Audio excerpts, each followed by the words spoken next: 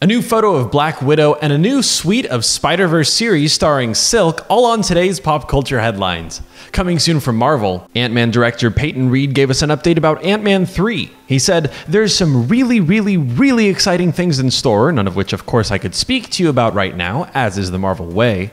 I think the third Ant-Man is going to be a much bigger, more sprawling movie than the first two. It's going to have a very different visual template. Ant-Man 3 has no release date at this time." New from Miramax Films.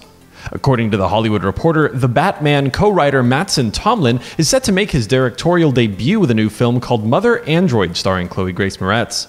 She will play Georgia, who with her boyfriend Sam goes on a treacherous journey to escape their country, which is caught in an unexpected war with artificial intelligence.